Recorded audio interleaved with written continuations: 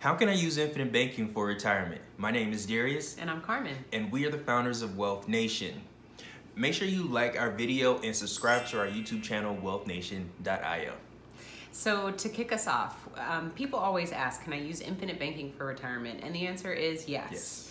So how we like to kind of compare it, just to put it into perspective for you, is that think of your whole life insurance policy as a Roth IRA. So what do I mean by that is you put in after-tax dollars into this whole life insurance policy. It supposedly grows over a certain period of time, but the perk to it is it has a death benefit. So we kind of call it like a Roth IRA with a death benefit. And the difference between those is that a Roth IRA, your funds may be invested in the stock market in some fashion, stocks, bonds, mutual funds, however the account was set up.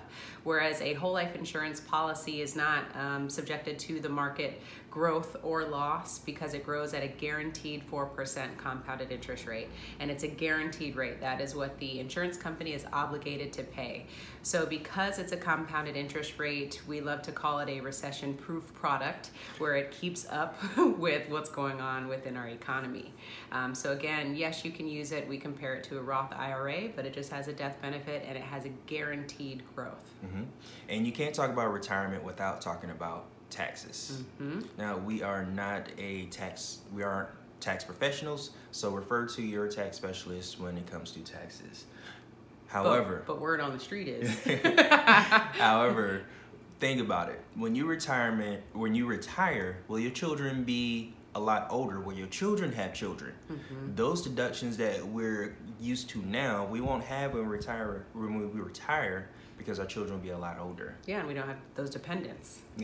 Exactly. And also when it comes to your mortgage, you'll be on the tail end of your mortgage, so you won't be paying as much interest on your mortgage when you retire, which means there's less deductions you'll be able to take on your mortgage.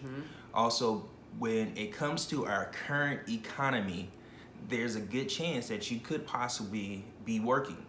And if you're working, that's additional income that's coming in, which means you could possibly be in a higher tax bracket when it comes to receiving your retirement income. Yeah, so these are things that we just want to make sure that you take into consideration, because if you're doing like a traditional 401k or maybe even a traditional IRA, those points that Darius just made are huge, because all of these are deferred taxes. So that when it comes time for you to retire, now all of these things are taken into consideration, which could increase the taxes that you have, which a lot of people run into because we're just not taught these things. Right. So make sure that you consult with a tax professional and understand your options. The purpose of this video is just information only, just so that you can make sure that you have the information that you need to take it to a professional and start asking some serious questions. Exactly. Things to think about. Exactly. So yeah. That's it, guys.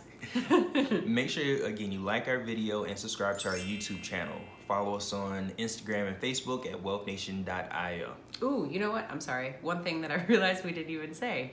A big thing about infinite banking is that 4% that grows is tax-free. And when it comes to retirement, the whole reason for this video is you can get loans from that whole life insurance policy tax-free and use that as your income. Right. We didn't even mention that. So that's the biggest part of it, is it's a Roth IRA plus a death benefit, and you can take loans from it at retirement age or even all the way up until without penalties and use it as tax-free income. So now we're leaving.